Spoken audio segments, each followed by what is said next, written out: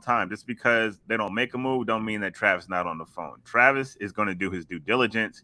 He's going to make them phone calls, and he's going to make the best. He's going to do what he thinks is best. And I'm a Travis guy. Like, some people are kind of hard on Travis. I think in the totality of his moves since he's been here, he's got more right than he's gotten wrong.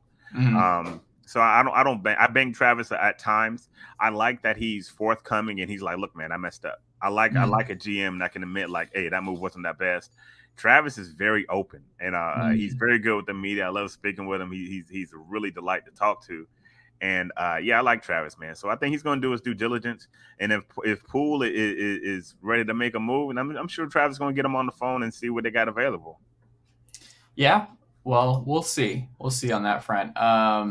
We'll end on this. So if Quinn Snyder, who obviously was an assistant under Mike Budenholzer, if he was like, he put the feelers out like, hey, I'm interested in coaching Trae and Gobert in Atlanta. So if you want to do that, are you certain Nate's the guy long term? Would you, if you're Schlenker company and you just hear that like Quinn is open to it, do you think there's enough of an upgrade to make a switch? Did you see enough from Nate last year where you're like, maybe there was something about just the coaching change from Lloyd to Nate, that there was this emotional high that the Hawks ran on for that deep playoff run, and last year was more of an issue? Like, the timeout stuff in the playoffs was a problem, and what he did during the regular season, like just not calling timeouts when runs just got out of hand, that was something that a lot of folks did not like. Some rotation questions throughout the year, but by and large, we know he's a really good coach. But I mean, I don't know. I'm curious. How would you rate Nate to this point? And do you think that's something that they might explore if Quinn puts the feelers out there? So in the Hawks Twitter, Nate is always, and it's in every Twitter, every Mavericks Twitter, the coach is always the guy, right? Yeah. Because most fans aren't going to be like, hey, my player didn't play good, or my player wasn't in the right spot, or my player X, Y, and Z. The blame is always going to go to the coach 90% of the time. And I bang Nate on some things, but I think he's a good coach. Do I think he's the guy that's going to get him to that next level? I'm not sure.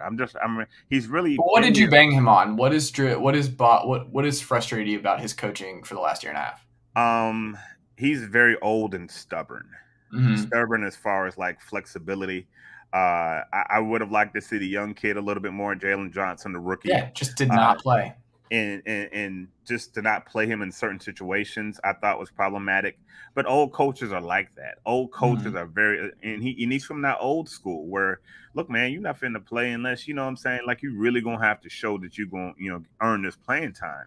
And so I banged him on that a little bit. Not so much the X's and O's are really like, the schematics. I think at the end of the day, he's a good coach. But let's say, I think last year when they made the run, it was more so of they just needed a new voice because they didn't like Pierce anymore.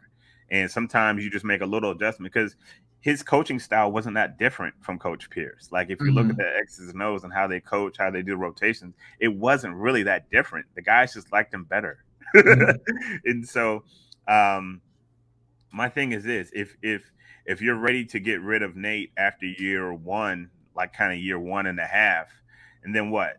You bring in another guy, and this is what, Trae's third coach.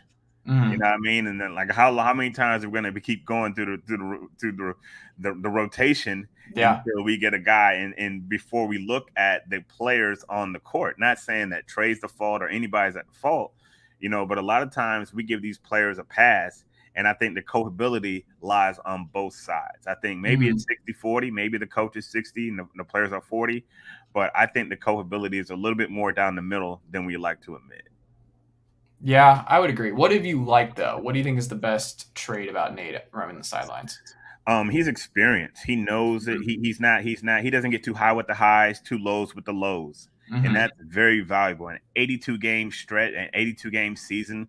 It's funny because, I always tweet during the Hawks games, and I love to see fans' reactions and how they go up in the first quarter and down in the third, and then they're back and forth. And then fourth quarter, they're either happy because their team came back or they're very upset because their team blew a lead.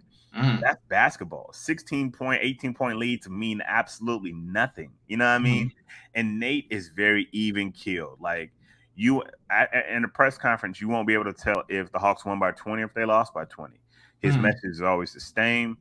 And I think that's what has made him stick around. You know, he knows the game of basketball, and you can't replace his knowledge. You know what I'm saying? He knows the game. It's a different game nowadays than when he played, but he knows the game and how it should be played. And so I think that's his most valuable asset, just from what he's seen and what he knows, because he knows what he's talking about. He knows what he's talking about. There you go.